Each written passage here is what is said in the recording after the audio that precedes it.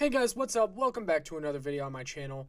My name is Josh Fan of ShowMeFootball.com and ArrowheadAddict.com. And today, I felt it necessary to add on to my post game after the Chiefs-Broncos game and talk about this defense, or lack thereof.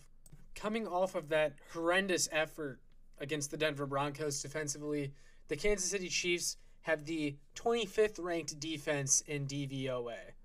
The pass defense is 26th in completion percentage allowed, 22nd in yards per game, 32nd in touchdowns allowed, 23rd in interceptions, 30th in passer rating, and in their last 3 games, they're allowing 124 rushing yards per game. Simply put, this defense is a disaster right now. It's a clown show. I mean, letting Marlon Mack, who was signed off the street for the Denver Broncos after they moved on from Melvin Gordon, ran all over this defense for a touchdown. This team couldn't stop a nosebleed against Jamar Chase and the Cincinnati Bengals. This team made people think that Russell Wilson still has it. This team is the only team all year to allow the Broncos to score 28 points. The Broncos are the worst offense in the league. They're the worst red zone offense in the league, and they scored 28 points against the Chiefs. And after that game, I saw a lot of people saying, why are we complaining about a division win? Why are we complaining that the Chiefs won a game? You know, Chiefs fans are the only fan base in the league that acts like the sky is falling after a win. Okay, all those things can be true. But what also can be true is that nobody should be accepting that performance. Nobody should be happy with that performance. And to pretend like that game was just one that fans should be happy about, I mean, you're kidding yourself. How can you not come away from that game and be concerned about this team? And I'm not asking the Chiefs to blow out every single team and get style points in all of these games. But to be in a nail-biter in the fourth quarter against a horrible 3-9 Broncos team? Come on. Have some freaking expectations. Because the way this team is playing right now, they're not going anywhere this winter.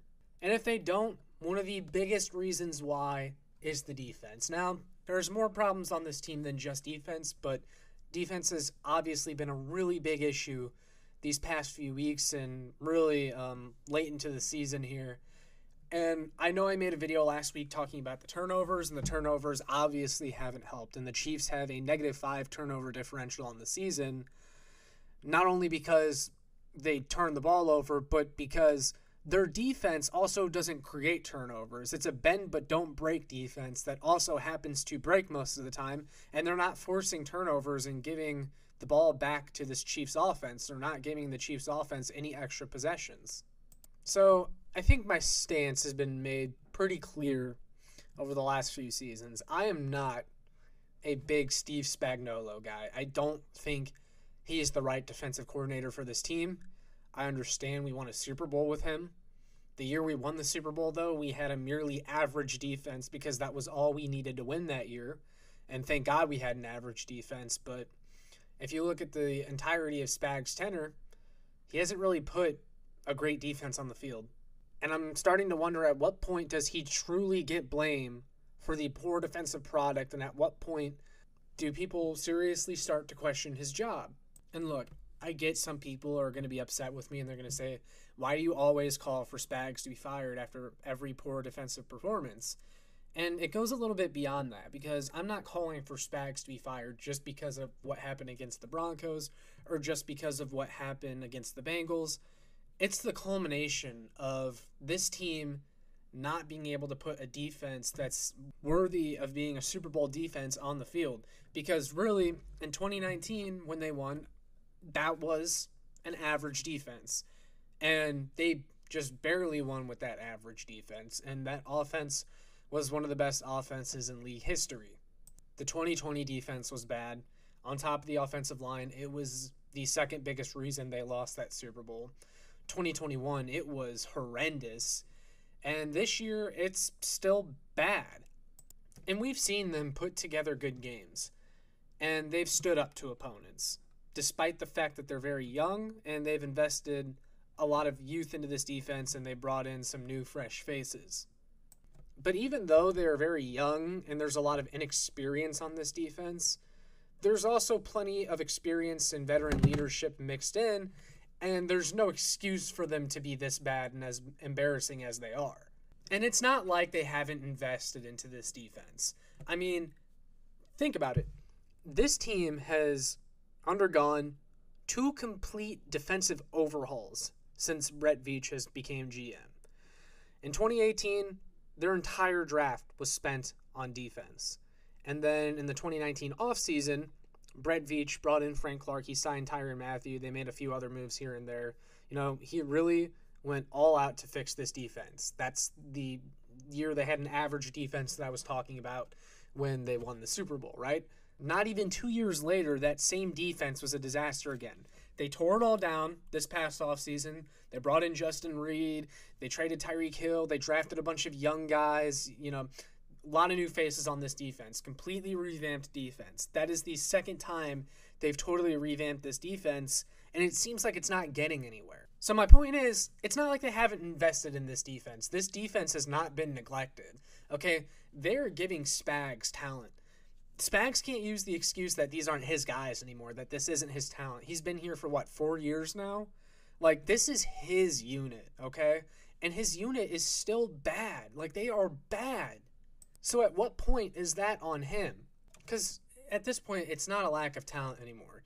Back in 2018 and 2019, when this defense was undergoing a transition, you could understand there was going to be some growing pains. All we were asking was for the defense not to be Bob Sutton's defense. All we were asking Spags to do was not be Bob Sutton. And while Spags has avoided being Bob Sutton for the most part, there have been points in his tenure where this defense has been worse than anything Bob Sutton ever put on the field. For example, early 2021, they gave up the most points through 5 weeks in NFL history. But now we're 4 years into Spags' tenure. We've given him guys. They have talent. They've brought in Willie Gay, Nick Bolton, Justin Reed, Joshua Williams, Jalen Watson, L'Jarius Sneed. I'm just naming off guys. These are all guys they've invested in. George Karlaftis. He was a big Spags guy. He's the prototypical Spags DN, and that was one of the main points that I was going to make in this video, is that they bring in these guys that Spags likes, that they think is a scheme fit for Spags, because this is what he's telling Brett Veach, and these guys that he's telling Brett Veach to bring in, they come in here, and there's a lot left to be desired. I personally think Spags' defensive scheme is outdated. He plays way too much zone coverage. He drops his linemen and linebackers back into coverage way too much when they're not even good in coverage. He's terrible when it comes to matchup and personnel decisions. And his entire model is predicated off the front four being able to get pressure on their own. Yet the entire time he's been here, this front four has never been able to get pressure on their own. He keeps going off this outdated scheme that he ran in New York with the Giants when he beat Tom Brady in the Super Bowl twice, where he had the long and stout guys along the defensive line, which is the type of guy he still looks for here with Frank Clark and George Karlaftis, but those guys are unathletic. They're not bendy. This pass rush severely lacks speed, and Spags' prototype is just not one that's built for today's NFL. I'm tired of Brett Veach's talent acquisition being limited by the fact that we have to stay within this Spags threshold that exists. We've brought in your guys, Spags. You have to eventually do a good job. It is comical that through the entire Mahomes era, we've been close to average one time, and there's been no progression. We've never even had a top 15 defense. It's not fair to Mahomes. This team is way too reliant on him, and this just isn't a defense that you can count on. And my God, the amount of third and longs that this team gives up, the amount of third and impossible situations that this team gives up, that should be fireable alone. I still can't get over that damn all-out blitz that he pulled against the Bengals last year on 3rd and 27, Charvarius Ward covering Jamar Chase one-on-one. Just stupid, stupid stuff. This defense is just way too predictable. And if I ask you the question, what does a Spags defense do well? What would your answer even be? What does a Spags defense do well? Honestly. Their pass defense sometimes looks really good, and then other weeks it looks like the worst in the NFL. Their front four can't get pressure against good opponents. It's super inconsistent and has been since the day he's gotten here. The linebacker unit has probably been one of the worst position groups on the team for the majority of the time that he's been here. And I started to see some of the red flags with Spags' defense when, he brought in a lot of free agents since he's been here. The team has brought in a lot of free agents. Frank Clark, Justin Reed, Jerron Reed, Kendall Fuller is another one. Though he was acquired through trade, he is brought here at the same time as Spags. A lot of these guys have come to the Chiefs, and they've regressed. They've gotten way worse playing under Steve Spagnuolo. And as far as young guys, rookies that they brought in and attempted to develop, who out of the rookies that have been here, or the rookies that have been drafted since Spags has been here, would you say are legitimate franchise cornerstones on defense? And by franchise cornerstone, I mean like a Chris Jones type of player that deserves a huge contract extension that's like, you know what, this guy is a star, and we cannot afford to let him go. Is there one? Maybe L'Jarius Sneed pushes that a little bit. Maybe Willie Gay. Willie Gay has shown flashes, but I don't think he's really played enough or been consistent enough to warrant that.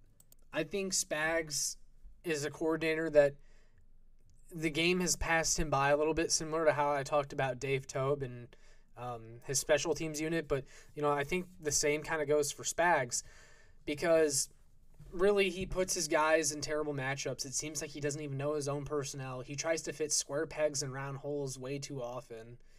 I just don't get it, man. I don't like what he brings to the table. And if this defense doesn't get fixed, or the Chiefs have an ugly exit from the postseason, mostly because of the defense, I think you seriously got to think about replacing him. With the amount that the Chiefs have invested into this defense and how long Spags has been here, there's no excuse for them to still be that bad. I think you could find someone better that could come in here and better utilize the pieces that you've brought in. At this point, either Spags just isn't a very good coach, Brett Veach isn't a very good GM, or a little bit of both. I tend to think it's a lot of Spags and the coaching staff makes the shopping list and Brett Veach does the shopping, which is how we end up with guys like George Karlaftis. And I'm not saying George Karlaftis is a bad player, but he's an example of someone that is like totally a Spags guy. Like, Spags definitely was pulling strings when they drafted George Karlaftis. And though George Karlaftis is a good player, I think he has a limited ceiling. He's not very athletic. He's not very bendy. And I think he's not what the Chiefs pass rush needed. I think they needed bend. I think they needed speed. That's something that they've lacked. That's something that they gained a little bit of when they traded for Melvin Ingram. But when they traded for Melvin Ingram, he was 32 years old, and he was your most athletic edge, which just shows how unathletic you were at the position. I just don't know how much more I can take of watching this pathetic defense before I really have to go on a rant and say, you know what, fire Spags. There's definitely been times where I've said fire Spags in the past, and I don't think it was necessarily unwarranted. I mean, this defense was horrible, especially early last year. They were horrible, and I think the talk about potentially replacing Spags was totally justified. And if this defensive performance keeps up, I think it's totally justified. I mean, usually Spags defenses, the way they work is they get better as the season goes on. That hasn't been the case this year. They've gotten much, much worse as the season has gone on. And we know Spags runs a complicated defense, an outdated one too, but a complicated one. And usually the guys, it just takes them a while to learn it. At this point, they should know it. You shouldn't have guys that are still running around that don't know where to be lined up and a bunch of miscommunication. But that's what we have. That's where we're at. And at some point, that's on the coordinator. That's on the coaching. How do your guys not know your defense still? So, yeah, those are my thoughts. I definitely want to hear from you guys. Do you think Spags' seat is getting warm? Do you think he can fix this Chiefs defense? Let me know in the comments. But all that being said, make sure you like, share, and subscribe so more Chiefs fans can find this. And I'll see you all in the next one. Go Chiefs!